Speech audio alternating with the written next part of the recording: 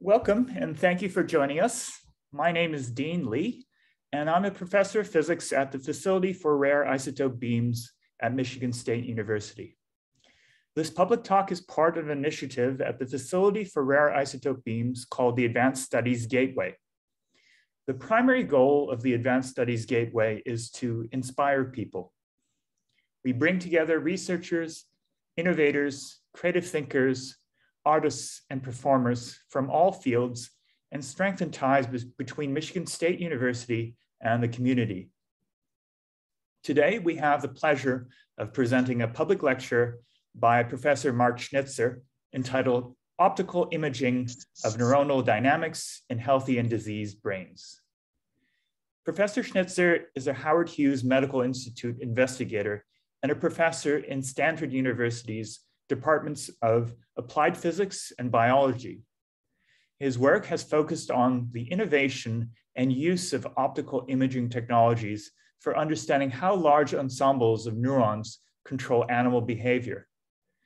His lab has invented several technologies that are now commercially available, including tiny microscopes that are small enough to be mounted on the head of a freely behaving mouse and that are now used by more than 500 labs worldwide.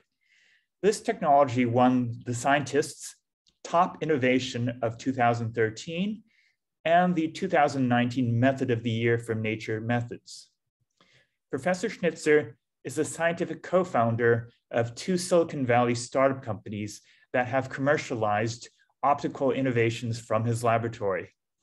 He was a member of the National Institutes of Health Advisory Committee that wrote the Brain 2025 report, the blueprint for the NIH Brain Initiative, and of the National Academy of Sciences Committee that wrote the 2022 Decadal Survey of Biological Physics. His lab extensively uses its optical innovations to study the principles of neural circuit operation, underlying perception, memory and motor control, and how normal brain operation goes awry in states of brain disease. He has received multiple awards in recognition of and to support his research, and 20 of his lab trainees have gone on to run research groups of their own at prestigious universities and research institutes around the globe. If you have any clarifying questions during the talk, please type them into the chat or the question and answer dialog box. Now, at this time, it is my great pleasure to introduce Professor Schnitzer. Thank you so much, Dean, for the opportunity to be with you in the audience today and for that kind introduction. As you said, I'm going to tell you about the work that's ongoing in the field and in my laboratory on the use and development of optical methods for visualizing large-scale neuronal dynamics in the brains of both healthy and animal disease models. Now, to start off the talk and to provide some basic motivation for the work, we have several motivations for studies of this kind. And first of all, our interest in understanding the dynamics and function of the brain is the fact that the question of how the brain works is a profound scientific mystery with many different dimensions. Scientists are still seeking answers to how the brain perceives the sensory world, performs cognitive functions, and controls motor actions. Moreover, brain function, of course, is vitally important to human health. And I think there is scarcely a person around who has not either been impacted directly or does not know a family member or friend who suffers from either a psychiatric or a neurologic disease. And so gaining further insights into brain function is a very important endeavor in medicine.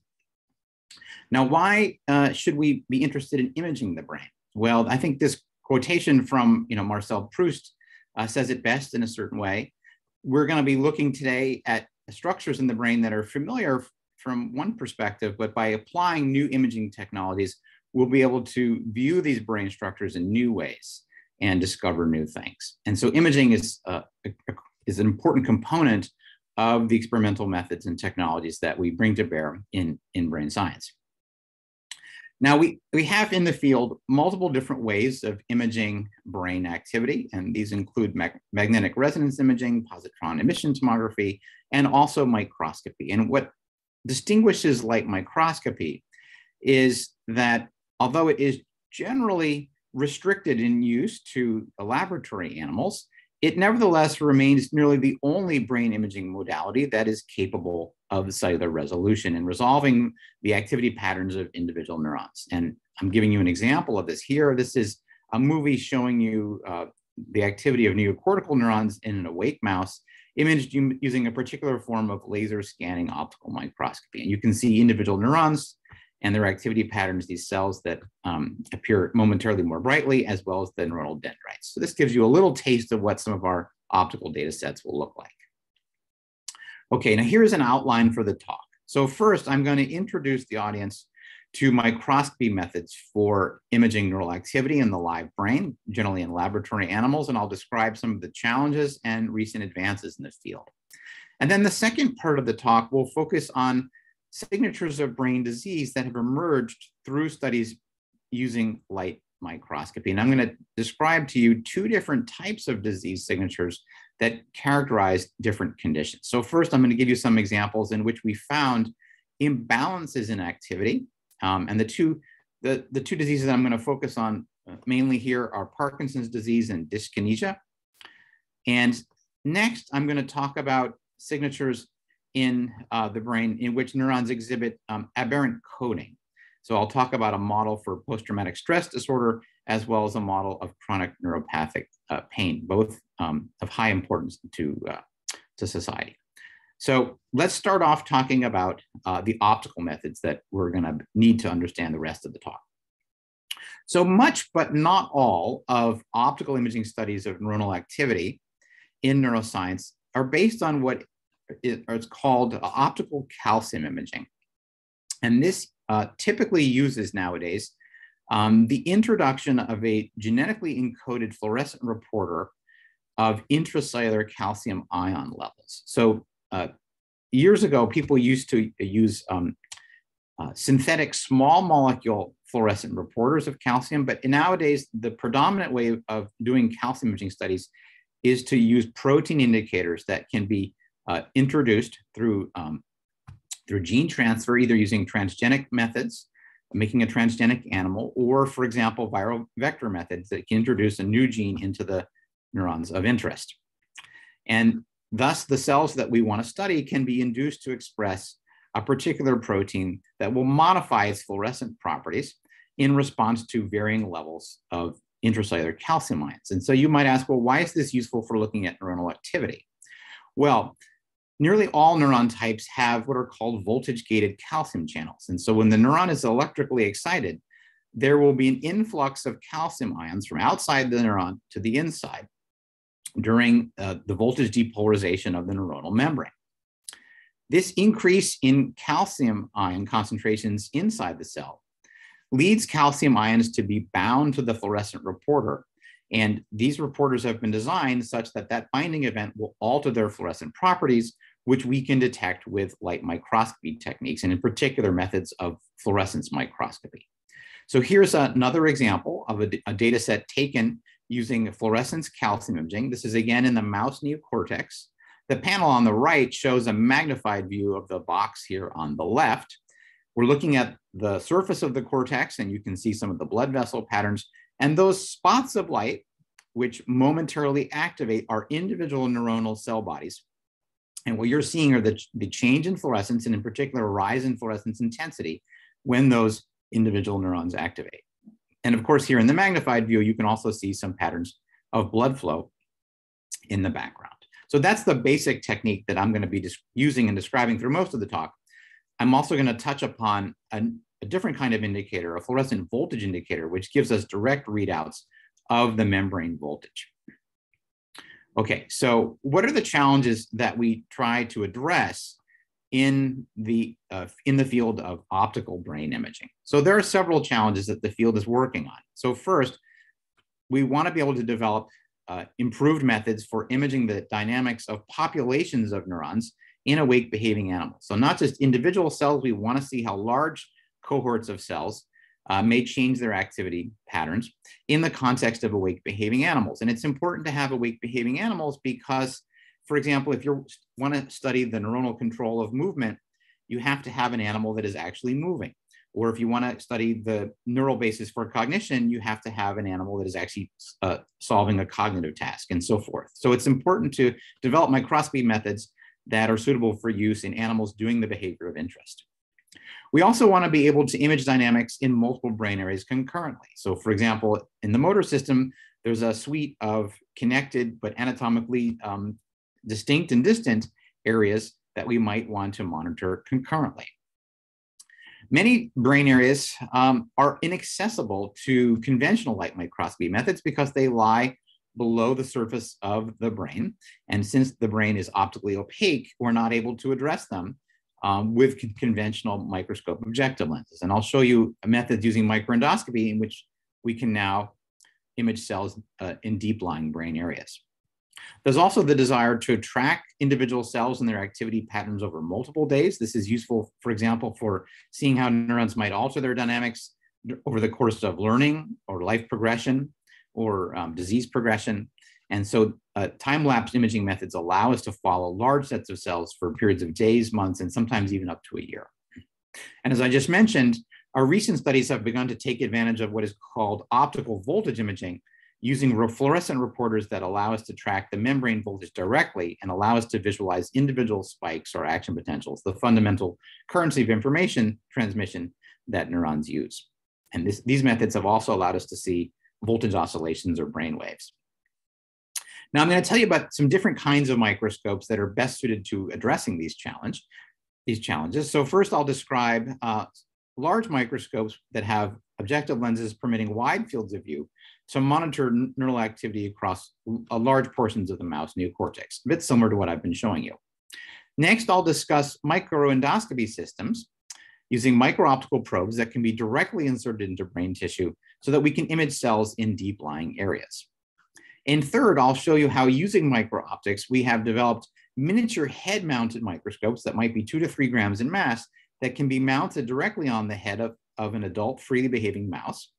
The mouse wears the microscope like a little hat, and it allows us to visualize neuronal activity as the animal behaves in a very natural manner. So let's start off with the first kind of microscope, these large microscopes to monitor large-scale cortical activity. So this slide shows you an example of such a microscope. This is a system that my lab built. It's a so-called 2-photon fluorescence microscope, and it has 16 laser beams that are swept in a raster scanning pattern across the brain tissue, a little bit similar to what you might see in an old style cathode ray tube television.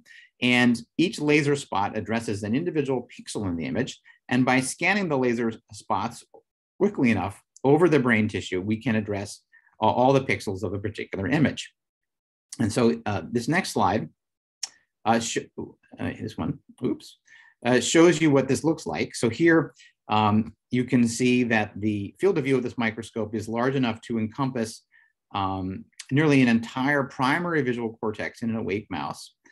So this means that we get essentially a full representation of the visual scene that the mouse is viewing, and we can track the activity patterns and see how those visual cortical neurons might represent whatever the mouse is viewing. So I'm going to show you a couple different movies, giving you a taste of the data from this 16-beam microscope. This is an awake mouse. These are indeed the visual cortical neurons. You can see them activating.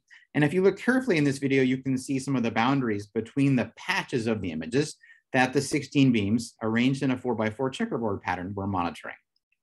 Now, this is a later video from the same microscope. Here, the stitching between the patches is a bit more seamless. You may have trouble seeing the 16 different patches. And you can also see dendritic activity. So these are the processes that are emerging from the individual cell bodies. And those dendrites are subcompartments of the neurons that receive incoming signals. Now, if I were to ask you to look at this movie of visual cortical activity and tell me what the mouse was actually viewing on the video monitor on which we were presenting visual scenes, I think you would be hard-pressed to do so.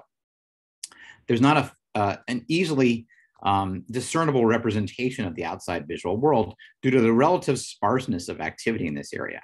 However, here is a movie taken with the same microscope in the superior colliculus. And actually now you can get a sense that the mouse is viewing moving bars on the video monitor that we were showing it. And you can see, I'll play it again, you can see a representation of those moving bars sweeping back and forth across the neural tissue. And that is an internal representation in the brain of a moving bar that is sweeping back and forth across the video monitor that the mouse is seeing. Now there's continued work in the field to further expand the field of view of these microscopes. This is a video taken of a running mouse, a mouse that's running in place on a treadmill. And this is a large macroscope, a fluorescence macroscope, that is allowing us to see the activity patterns of a particular class of neurons, layer 2-3 cortical pyramidal cells, as they're called.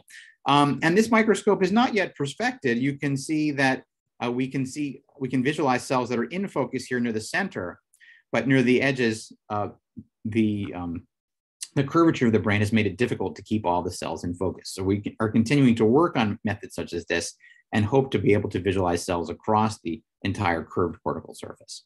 So this gives you a sense of sort of what we can visualize today using these large microscopes for interrogating the cortical surface.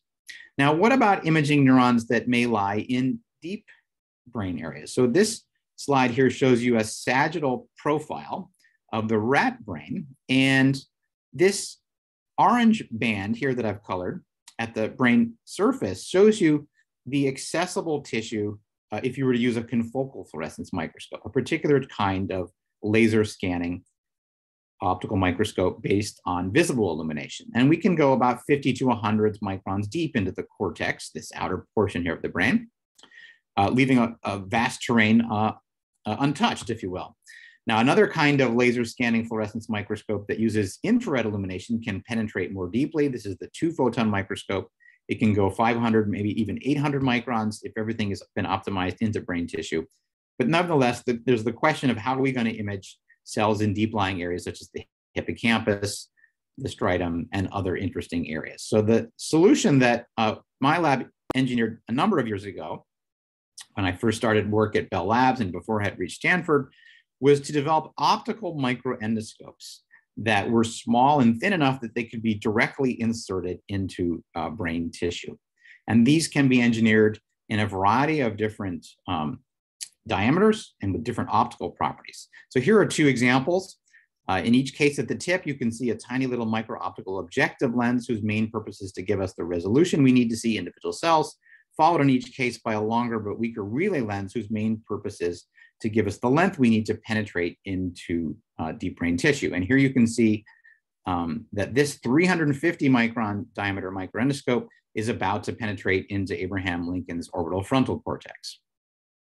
Now, you might notice that these lenses are cleaved to a flat face. They don't have the curved refractive surface that is typical of conventional lenses, such as my eyeglasses. And that is because these microendoscopes are compound elements composed of what we call gradient refractive index lenses. And here you can see some examples: doublet microendoscopes, triplet microendoscopes with either 2 or 3 lenses put together. The objectives are all oriented to the left in these photos.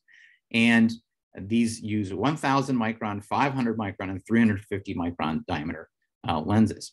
Now, inside these GRIN lenses, as they're known, is actually an internally varying refractive index profile. So here is an example, a lens, and I've plotted the refractive index as a function of the radius from the longitudinal axis of the lens. And you can actually see that that refractive index is lower at the periphery than it is on axis. And that allows us to guide light down the axis of these microendoscopes using total internal reflection. And by varying the strength of this gradient and this parabolic profile, we can tune the numerical aperture and other lens properties. And by adjusting the length, we can adjust the focal length. And so we have a great degree of flexibility when we're doing the optical engineering. Now, initially, we used these types of microendoscopes for different forms of microscopy, using them as an adjunct to conventional upright fluorescence microscopy. For example, once we've inserted probes like these into the brain, we can perform conventional epifluorescence imaging through these probes. This has the virtue of simplicity and allows us to acquire images with a camera at fast frame rates using full frame acquisition methods. We've also used these probes in conjunction with upright microscopes using the laser scanning 2-photon fluorescence microscope that I mentioned earlier. And the virtues of this approach are that the infrared illumination and other advantages of the 2-photon microscope allow us to penetrate more deeply into the brain tissue. We can focally excite fluorescence voxel by voxel or pixel by pixel. And this makes this technique more robust to light scattering that may occur as fluorescence photons travel back from the laser focus to our detectors. And so this technique actually provides optical sectioning, which means that we can look at individual slices of the tissue and assemble 3D tomographic issues. So both of these approaches have their own strengths and weaknesses. Now, one of the things we showed about a decade ago was that using microendoscopes, we could perform time-lapse imaging studies in which we come back again and again to individual neurons over the life history of the animal. And to illustrate this, you can see in this array of images and also in this one that over a period of 2 months, we've been able to come back through one of these microendoscopes and repeatedly image individual neurons and in fact, individual dendritic processes of cells in the hippocampus of an adult mouse that we've engineered to express a fluorescent protein. And you can see, in fact, how stable the pattern looks over this period of time. These dendritic processes are hardly changing at all. And that we find is characteristic of the adult brain and has also been verified by other researchers looking at other brain areas. However, when we look at an even finer length scale at the level of individual synapses or dendritic spines, which are the postsynaptic morphological elements that accompany individual synapses and many of the excitatory connections that neurons make, we can see that even in the adult brain, these synapses, which I've marked here with arrowheads, can actually change over time. So even in the adult brain, we do find some of these synapses that are persistent, but others disappear midway through a time-lapse imaging experiment. Some might arise and some might disappear and then arise. And so this shows you that even the adult brain is really quite dynamic with neural connections, neural synapses disappearing and new ones arising. And we can see that through our microendoscopes. Okay, now let's talk about the third optical challenge. How do we image neural activity in freely behaving animals? Well, a number of years ago, we realized that the CMOS image sensor chips, the CMOS cameras that are commonly used in cell phones, had gotten to the point where they were so good, we could now incorporate them into miniature microscopes and integrate all of the optics and optoelectronic components that we would need to make a high-performance microscope that the mouse could actually wear. And so this slide shows you an example of what one of these miniature microscopes look like. This one is 2 grams in mass and based on semiconductor optoelectronics, an LED light source, cell phone camera to receive the images. And you can see blue illumination emerging from the micro-optical objective here. And I should say this system is now has now been commercialized by one of the companies that licensed technology from my lab, Inscopix Inc. And for disclosure, I have a financial interest in this company and continue to consult for them. Now this slide here shows you a little bit more about what's inside the miniature microscope. This was originally material from 3 different PhD dissertations at Stanford. Kunal Ghosh was an electrical engineering student who did the optoelectronics. Laurie Burns, an applied physicist who designed the optics. And Eric Cocker was a mechanical engineer who made the housing and this focusing screw cap mechanism. And this was a close collaboration with my colleague Abbas El-Gamal in Stanford's electrical engineering department. And here you can see in more detail the micro-optical objective peeking out, LED light source here on the side, the cell phone CMOS camera here on the top, and miniature dichroic filter sets will reside here that will separate the illumination light from the fluorescent image that we get back. And this system can be combined with the microendoscopes that I showed you earlier to address deep areas if desired. Now this video here shows you what it looks like when a mouse is wearing the miniature microscope. The system is light enough that the animal can run at nearly full speeds, and these animals can do nearly any behavior that neuroscientists might commonly use in the laboratory to test brain function. So here's another example. This mouse is freely behaving within a circular enclosure, and meanwhile, we are visualizing with the miniature microscope the calcium dynamics of so-called hippocampal pyramidal neurons. And so just as I explained before, when these neurons fluoresce more brightly, it indicates that the neurons are giving off spikes or action potentials. Now, because the system is so small, we can use it in the laboratory on multiple mice at once. And within the course of an afternoon, we can gather very large data sets. So here's a montage of images taken from a study led by Jones Parker, Biafra Hananu, and Jesse Marshall. These miniature microscope movies are from the dorsal striatum. And I'll talk a little bit more about that study later when I discuss Parkinson's disease. Now, you saw in the previous slide activity in the hippocampus. It's been known in the field for a while that hippocampal neuronal activity encodes the mouse's position, and now we can visualize that optically. So here's a mouse that we've trained to run the world's smallest maze back and forth on this track. And I want you to note where the mouse is when this cell that's been circled becomes active. And I've made it really easy for you. I've sort of marked this place on the track. And if you look carefully, you can see that that cell activates when the mouse is at that location. And moreover, it's got to be going from top to bottom, not bottom to top. So when that cell fires, we know both the location and the direction that the mouse is headed. Now, we can assemble all the activity throughout the field of view in the hippocampus and actually use the activity video to decode the mouse's position and trajectory. And so Lacey Kitch, an electrical engineering student, performed this analysis. The black traces here are the actual movement of the mouse back and forth in the track. And the red trace shows what you would expect based on statistical coders that we created using the video of activity. And you can see there's a very accurate record of the mouse's passage back and forth in the track in that part of the brain. So these are the kinds of things that we can actually discern and decode using our brain videos. Now, all the techniques that I've been talking about so far have been based on the calcium imaging method that I described at the outset. But what about trying to image optically the voltage dynamics of individual neurons directly? So the field has made quite a bit of progress on this. And in recent years, there has been the emergence of so-called genetically encoded protein voltage sensors whose fluorescence properties will vary with the neuronal membrane voltage. And my lab and Yi Gong, who was a postdoc at that time, he now has his own lab at Duke, developed a particular class of these protein fluorescent voltage indicators, which can be expressed in neurons of a desired type. And these proteins will reside in the neuronal membrane, and they alter their photophysical properties, depending on the neuronal voltage, using an effect that is known as fluorescence resonance energy transfer. And so here you can see some example records of activity from an individual neuron that we recorded electrically. The electrical trace is shown here at the bottom in black. You can see the individual action potentials, the spikes, and various features of the spike waveform. And here's what we recorded simultaneously using one of these fluorescent protein voltage indicators. And you can see how nicely the two records match up. So we've now been able to use these kind of fluorescent voltage indicators in awake behaving animals. And here is an example recording done by Simon Haziza in the lab using a new set of indicators engineered by our collaborators, Madhu Kannan and Ganesh Vasan.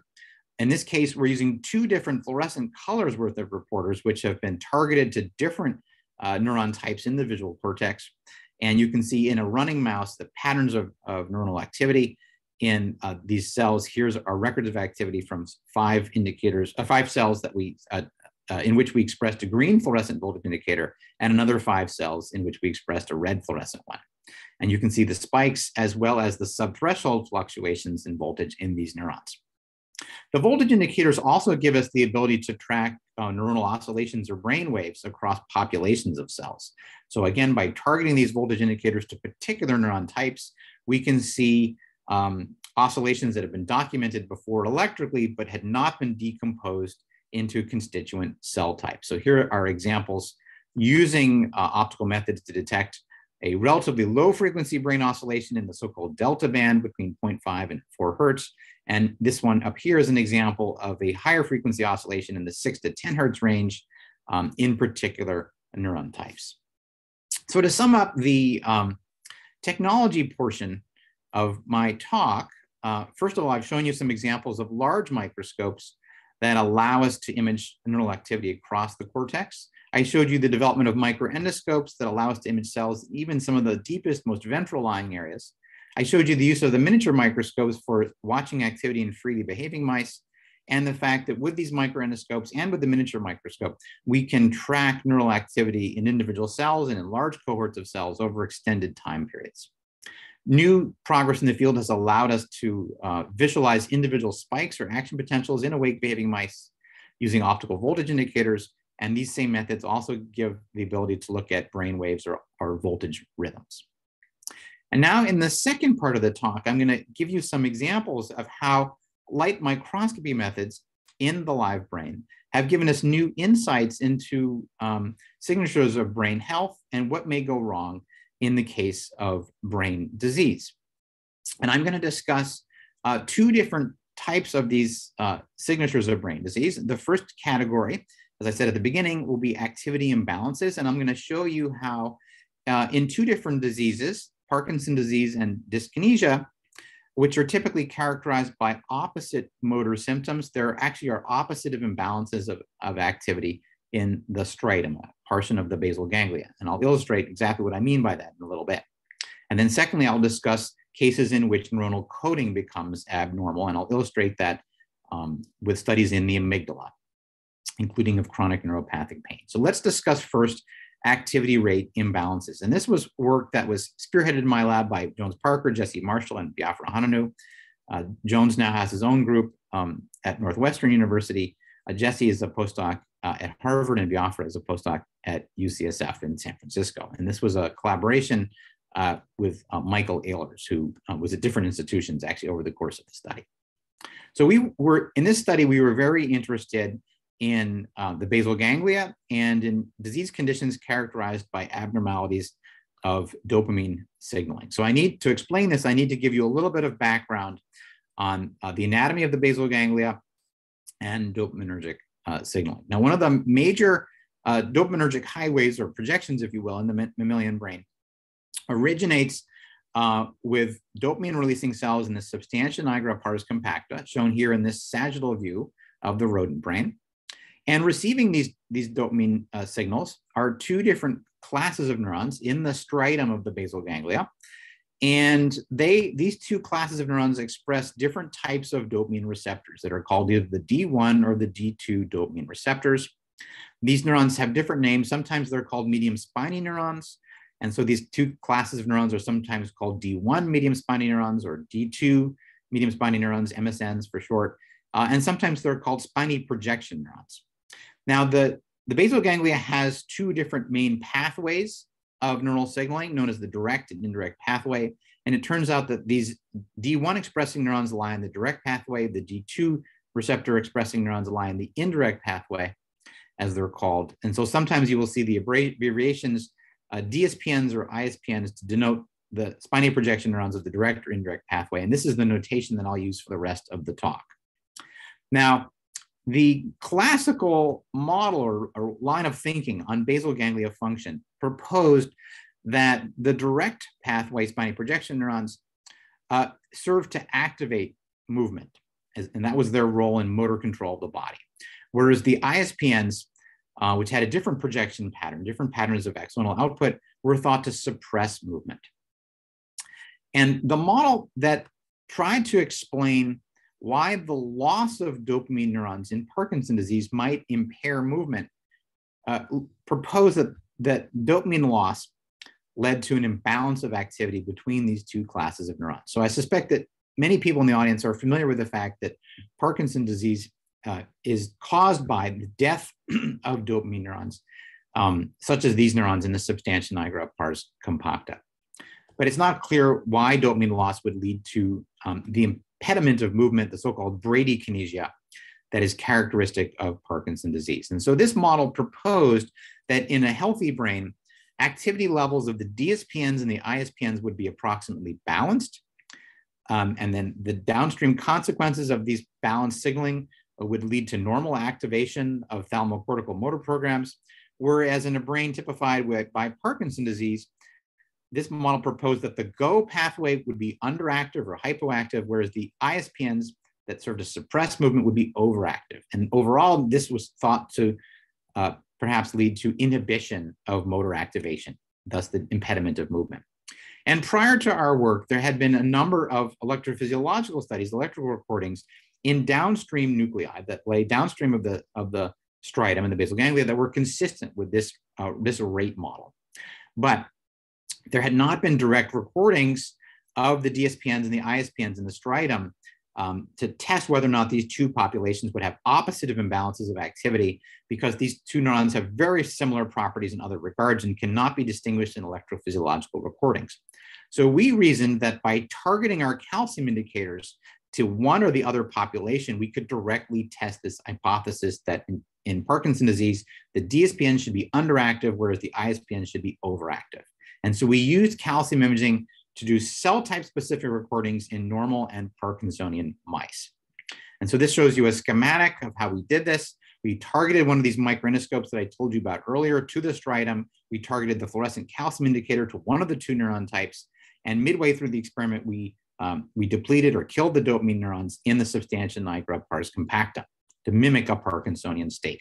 Now, first, I'm going to show you here a movie of activity taken when a mouse is normal. So here we're looking at the DSPNs with calcium imaging using the miniature microscope that I described earlier. You can see that these neurons activate when the mouse activates its movement. And also you can see some clustered patterns of activation of the neurons. And we know that that is specific for particular types of movement, left turns, right turns, and so forth. So different clusters of cells will encode for different movements. So here's the timeline of this study. We first looked at normal animals. We then lesioned the dopamine cells. We then treated the animals with mainstay clinical treatments such as dopamine receptor agonists or L-DOPA, a precursor of dopamine synthesis. And these are mainstay treatments used to treat Parkinson's disease patients. Now, at the end stage of Parkinson's disease treatment with L-DOPA, patients commonly develop what is called dyskinesia, which is a hyperkinetic state in which involuntary movements are exhibited, and that these are not under the control of the patient. So the dyskinesia and the Parkinson's disease are characterized by opposite motor symptoms. In Parkinson's disease, there's the impediment to movement. Dyskinesia, there is hyperkinesis or unwanted extra movement.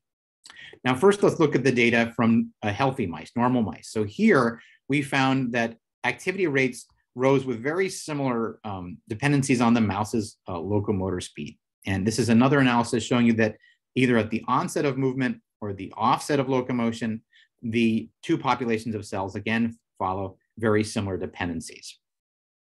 We then rendered the animals Parkinsonian by a chemical lesion of the dopamine cells and looked again in the striatum.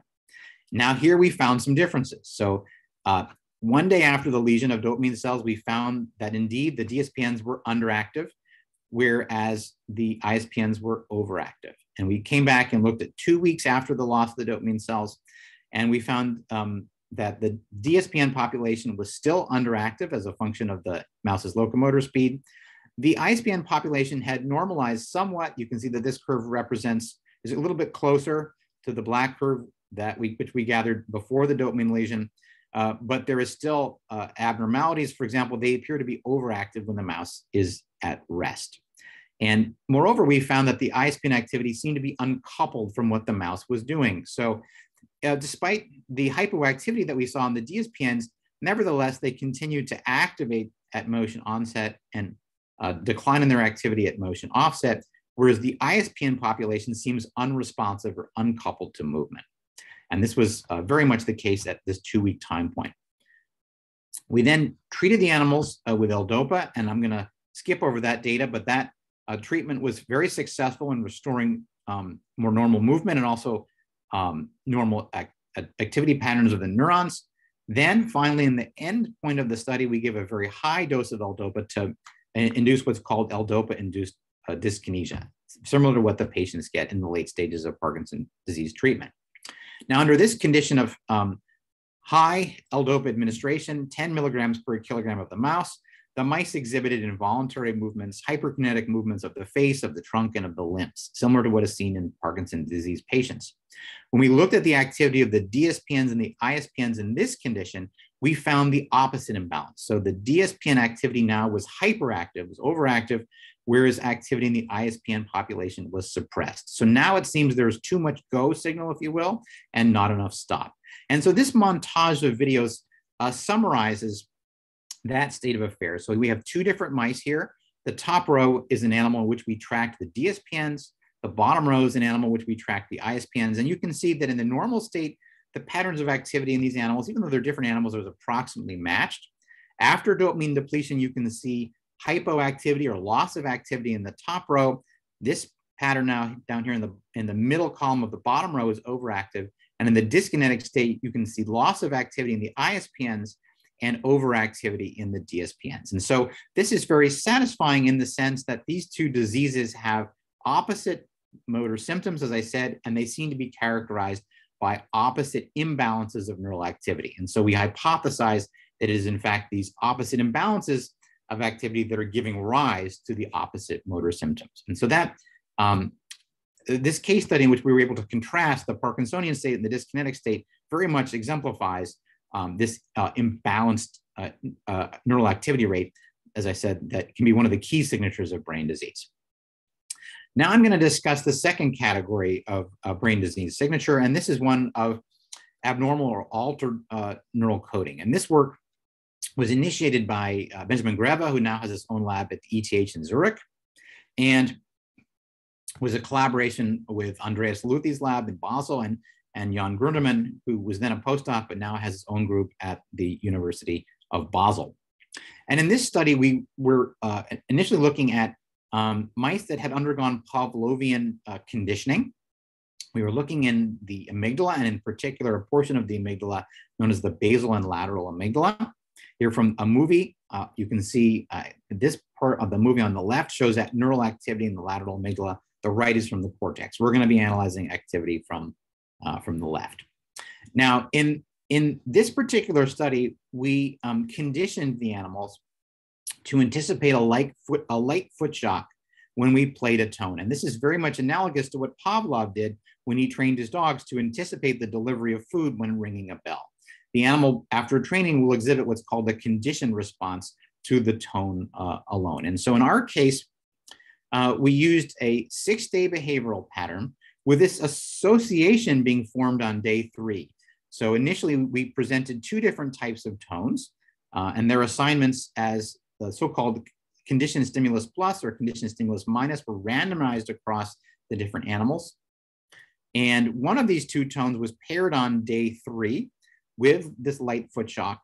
And as you might expect, the animals will, after training, exhibit a conditioned response to that. So unlike Pavlov's dogs that salivated, the mice will freeze in response to the presentation of the tone. And that freezing response is something that an animal that is naturally a prey, like the mouse, will exhibit, and as an exhibition of the animal's fear. And so we can show that after training, the animals will freeze in response to the CS plus tone, but not so much to the CS minus. And you can see there's very little freezing in response to either tone before the training. And so this shows that the animal has formed a specific memory associating the CS plus tone with the unconditioned stimulus, the light foot shock, in comparison to the CS minus, which was never paired with the foot shock. So this Pavlovian fear conditioning in the field has provided a lot of insights about structures and forms of activity that are germane to anxiety, an important societal problem, as well as post-traumatic stress disorder, another important problem for many in many contexts. Now I'm going to show you what some of the data look like. So this is a mouse that has undergone the conditioning. We're about to play the tone. We're looking at activity in the amygdala. You'll see the mouse will freeze, and we get a stereotyped pattern of neural activity here in the lateral amygdala that correlates with the freezing behavior. Now, when we analyzed this neural activity, we found that the pairing between the CS plus tone and the unconditioned stimulus, the US, led to neuronal plasticity. Some cells heightened their responses to the tone, and other cells diminished their responses. And so this top row shows an example trace of a cell that potentiated its response to the tone over the course of training. This middle row shows one that underwent no significant change. And in this bottom row, you see a cell that declined in its responsivity to the CS plus tone. And this bottom set of data that I just showed you summarizes responses of neurons before and after training, both for the CS minus tone and the CS plus. Now let's take a look for the CS minus.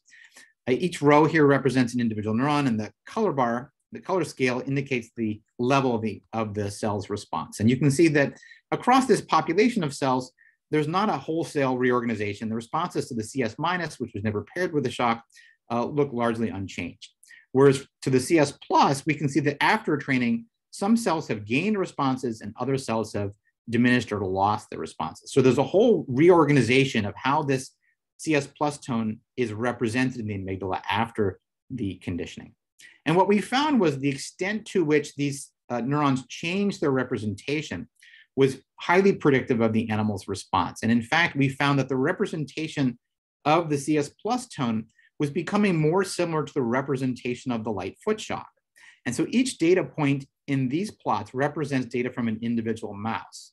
And what you can see here through both a fear learning stage of the experiment and through an extinction phase of the experiment, in which we trained the animals that the tone no longer is predictive of the shock, the extent to which the representation in the amygdala of the CS plus tone was similar to that of the US was directly predictive of how much the animal froze in response to that CS plus tone during both the fear learning phase and the extinction phase of the experiment. So you can see now that the representation of the tone is in a way sort of incorporating this aversive aspect of the US by mimicking the representation of the US. And so this is very interesting because it shows you that after training, the encoding in the brain of a neutral cue, a tone, has come to represent or to come to be similar to that of an aversive stimulus, even in the latter's absence. And so because the amygdala is also important in processes underlying chronic pain, we wanted to know whether something similar might actually be occurring in a chronic neuropathic pain state. And so chronic pain is, of course, a major problem in the human population and is an important area of study in neuroscience.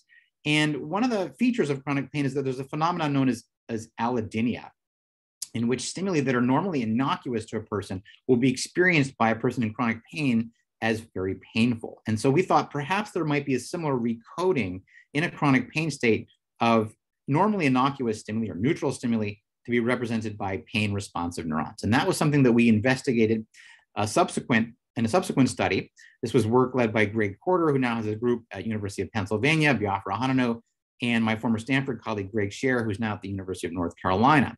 And we were very interested in whether neurons in the amygdala that might normally respond to innocuous stimuli might change their coding properties in a chronic pain state. And so again, we used the miniature microscope and the microendoscope to track neural activity in the amygdala and to examine cells' responses to different categories of stimuli. So indeed, we were able to find neurons in the basolateral amygdala, the BLA, that responded to different types of noxious stimuli. So here you can see some example traces of the cells that might respond to noxious heat, noxious cold, noxious pinprick, and a little bit less to light touch. And what was interesting about this category of cells in the BLA was that they seemed to encode for many different kinds of noxious stimuli, but not other aversive stimuli. So these cells might respond to noxious heat, noxious cold, noxious pinprick, but not to an aversive taste, for example, quinine. And we could separate those two stimuli based simply on the neural patterns of activity in the amygdala. So we called these pain responsive neurons a nociceptive set of cells in the amygdala. And their activity levels was directly predictive of the level of an animal's behavioral response to, for example, a pinprick. Now, we then looked at animals that were a model of chronic neuropathic pain in the human.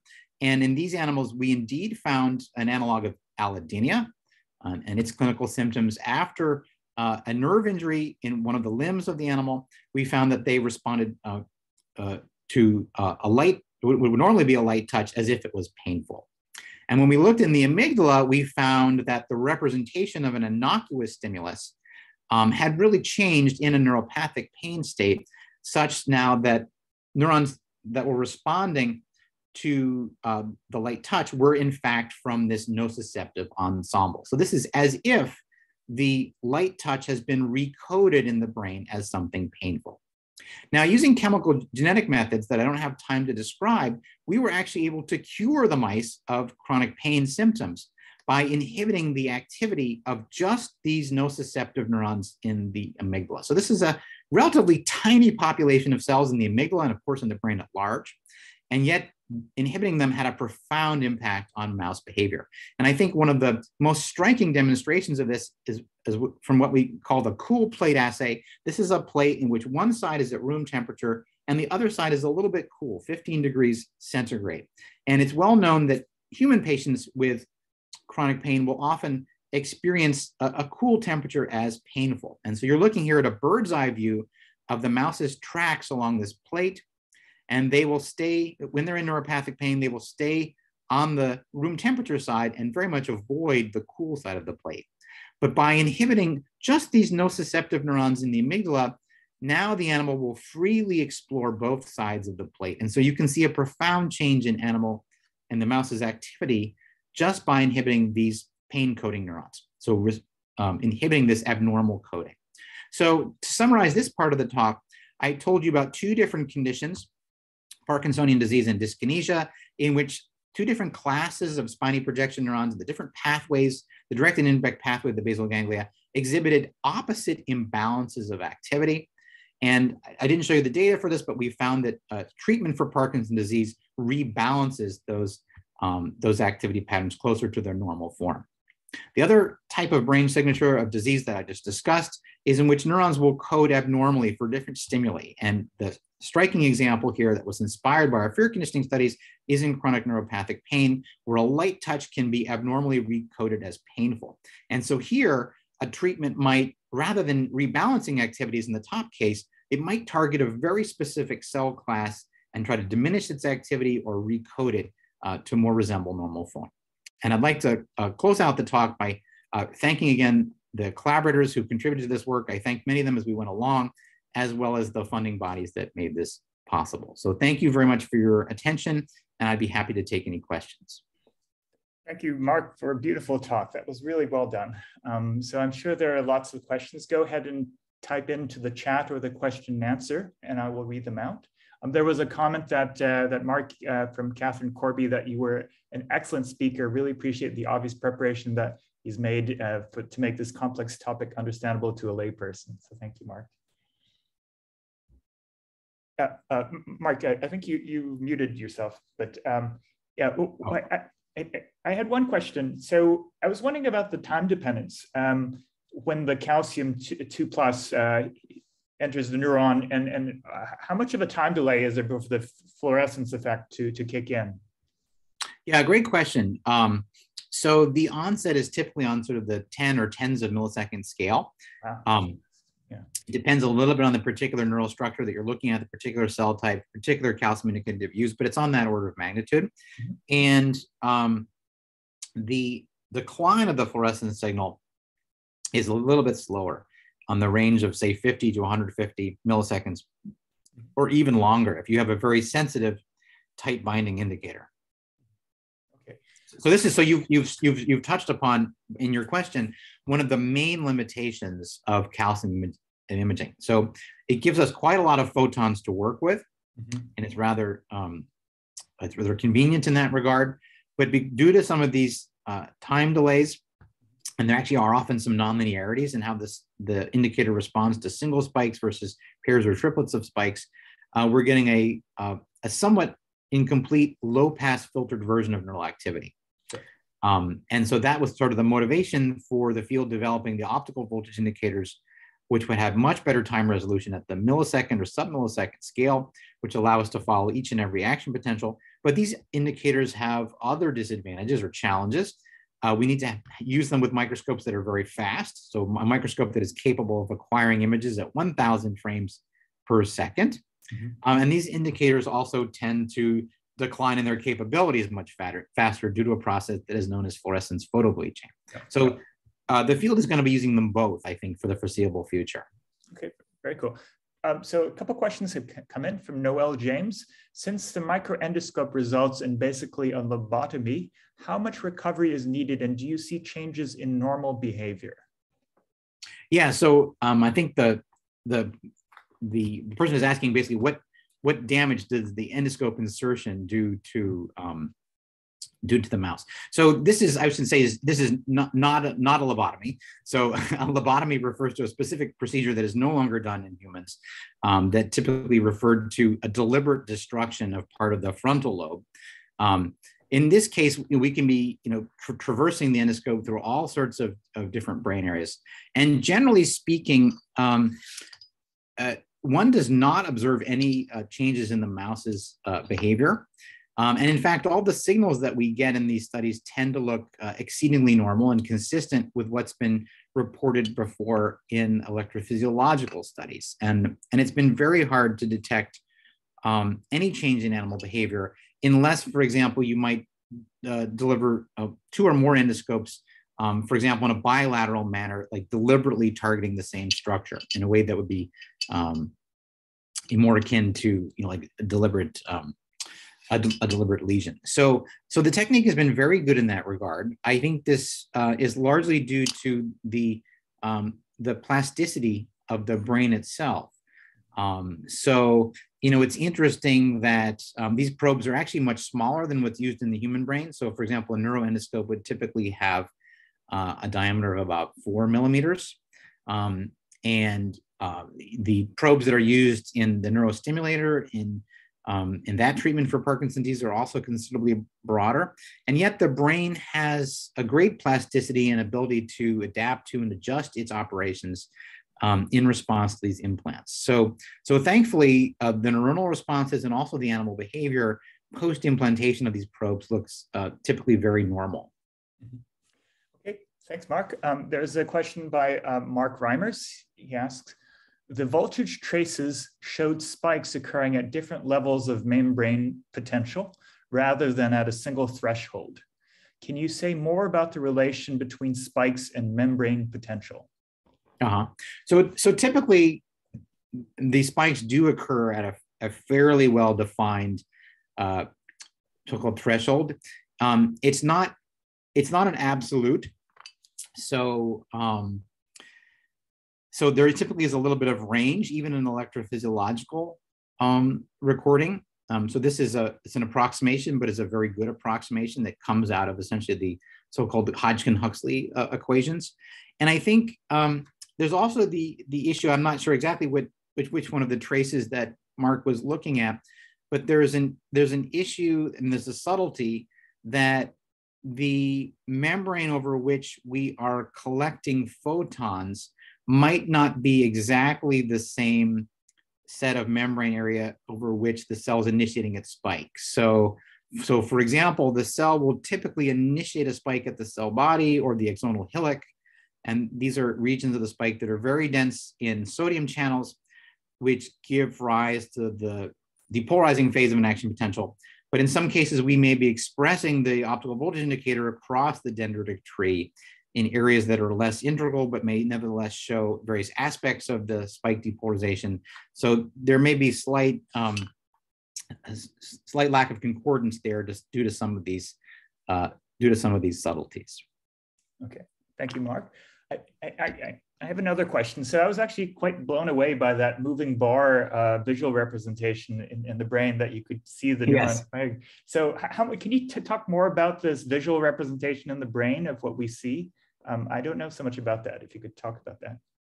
Well, I mean, so that in a way is sort of the object of study in visual neuroscience. So trying to understand how the outside world, the visual world, is transduced and processed in different parts of the visual system, and ultimately leads, for example, to perception or object recognition. It allows the animal to navigate its sensory environment. I mean, that's very much an ongoing topic in the field, and I think you could see that, due to the relatively sparse activity patterns in the visual cortex, that at least in the particular neuron class that I was showing you, the so-called layer 2-3 cortical pyramidal cells, there was not an immediately obvious representation of the visual scene, but in the colliculus, the supracolliculus, we could see something that looked like a more faithful representation.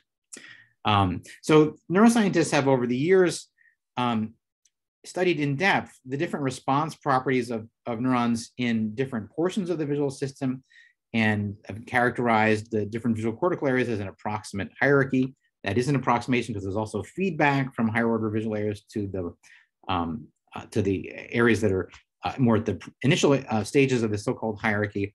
And now the field is very much interested in looking at how the local circuitry and inter-area circuitry may influence visual processing, looking at how different cell types may influence the representations. And so that is very much, Dean, an active area of investigation across the field. I can imagine. So related to that, there's a question from Daniel Bazan. will you be able to trace not just neuronal activity, but also dendritic pathways activity, as some movies you presented showed? Yes. So in many cases, we can see dendritic activity. Now that there's some challenges involved.